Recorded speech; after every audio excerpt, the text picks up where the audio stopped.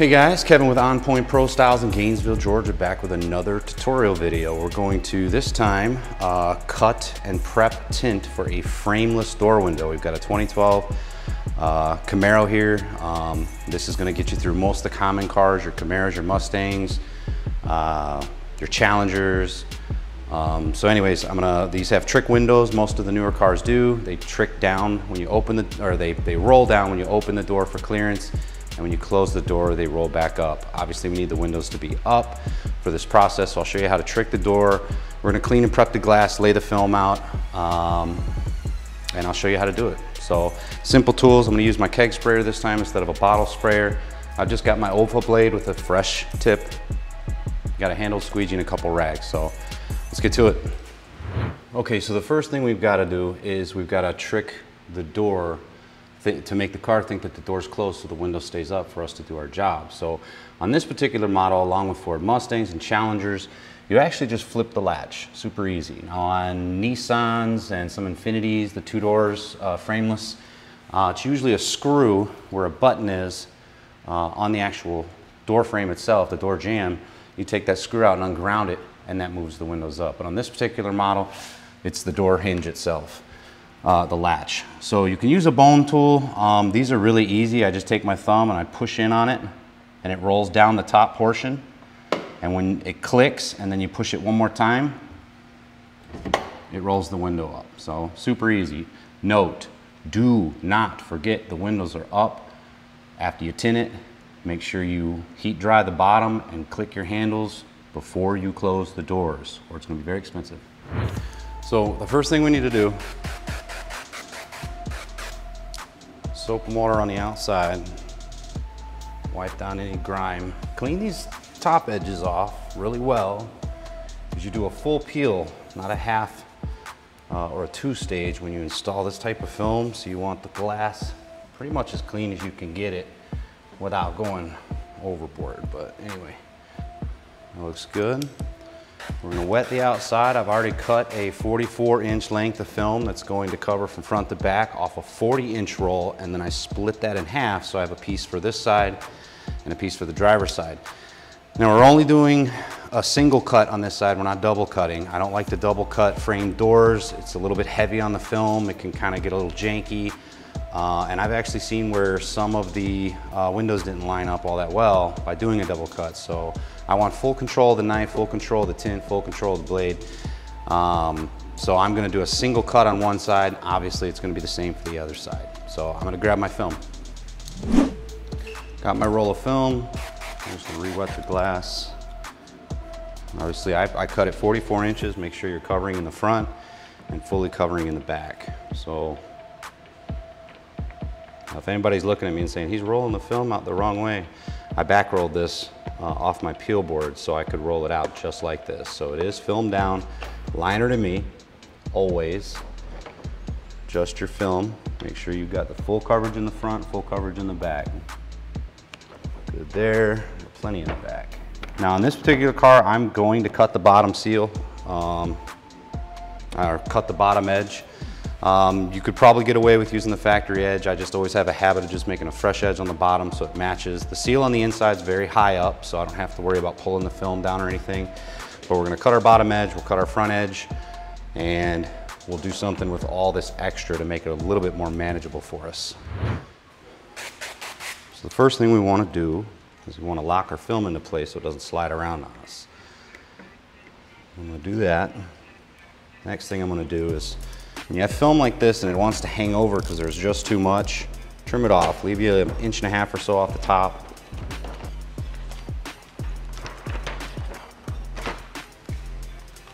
Same on the back.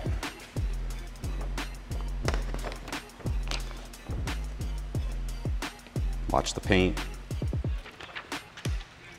All right, film's still locked in place. Next thing I'm gonna do is I'm gonna cut my bottom edge line. Fresh blade, little bit of blade out.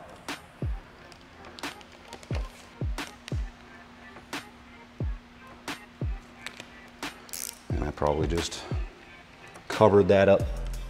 All right, so bottom edge is cut. Next thing we need to do is we're gonna cut our front edge. Same thing, little bit of blade, little bit of blade. Take our front edge all the way to the top. Now we're gonna unlock the film, re-wet where it was squeegeed. We wanna pull over that front seal, about 1/8 of an inch, something like that. Remember where the film's gonna move just a tiny bit forward when you install it to expose the back edge. So 1/8 of an inch. Always check your inside seal to see how close it is to the outside. Sometimes they're a little further off. You need to go a little further with the film. In this case, these are dead even, so a little bit around 1/8 of an inch is just fine. Check your bottom edge again. Make sure you're lined up, looking good. Now we're gonna cut our top and our back. Now, in this case, you wanna roll any fingers you might have to the bottom. So we're gonna squeegee across the top, down the back. Keep that edge flat. The first cut I'm gonna make is up the back. I'm gonna go to the very bottom, keep your blades straight and steady, puncture through, ride the glass all the way to the top. The next cut I'm making is I'm gonna start from the front and I'm gonna come to the back so that I can try to get a little bit of a roundness on this back corner here. But keep in mind, when you make this cut, don't let the film flop over. Keep your blade nice and steady, nice clean cut, micro edge. And we're gonna come right off the side.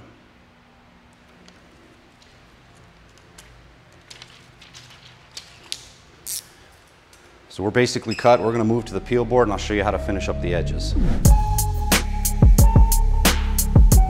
Rounding our corners off, just like we do any other window.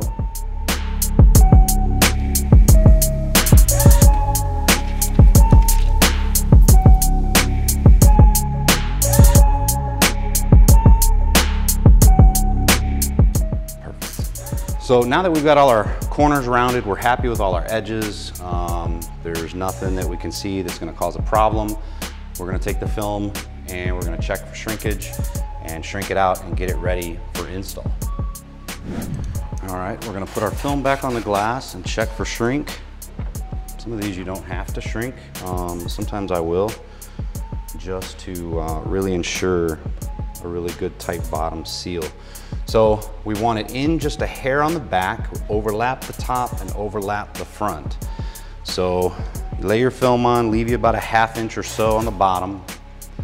And then we're going to start about a little less in the middle, roll everything down to the bottom. Come back across here and down the back, lock down your back. So I've got some fingers on the bottom, so I'm gonna grab the heat gun and we're gonna heat those out. Got my heat gun, we're gonna turn it on high. We're gonna shrink all these out, make a nice bottom seal. So when I'm heating a finger, this will be another video, but when I'm heating a finger, I usually like to blow hot air up the bottom of it and then shrink it out.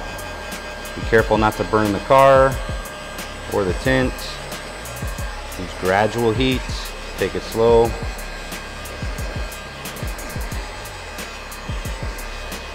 They usually come out pretty easy.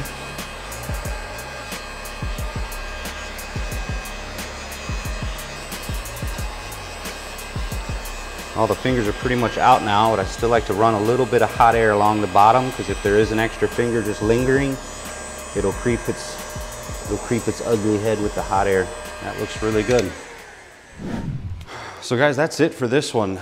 That's all the steps you need to know to hopefully be very successful in getting through cutting out a frameless window. The biggest thing to remember is trick your doors up and then lining up your film. I cut the bottom edge, check it either way. But anyways, cut your bottom edge, cut your front edge, shift your film forward a little bit, cut your back, cut your top. Heat mold it to the glass. This film's ready to install. This is Tint Depot Superior Charcoal. You probably hear it a lot in my videos. It's my go-to. The other I like is their Ceramic Extreme. Very aggressive, very nice looking films, shrink fantastic, and they install great. So thanks for watching. TintDepot.com, all the tools and tint you'll need. Be watching for our install video on how to install the film on a frameless door. We also have a video if you're not familiar with how to cut out framed doors and install. We have those as well. Be sure to check them out. So we'll see you on the next one.